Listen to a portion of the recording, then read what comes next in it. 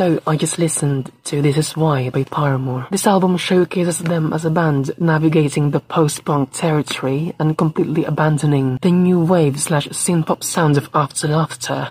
And to be quite honest, the result is actually quite good. It doesn't have, in my opinion, a uniquely fascinating feel, but the overall output is cohesive and immersive, lyrically based on my understanding. This is like a love letter to the millennials. And you know, as a millennial, I really love how they captured the restlessness of being a millennial in the most realistic ways possible lyrically. My only problem with this album is that it felt like a continuation of Hayley Williams' solo career. It felt like I listened to Hayley Williams, not Paramore.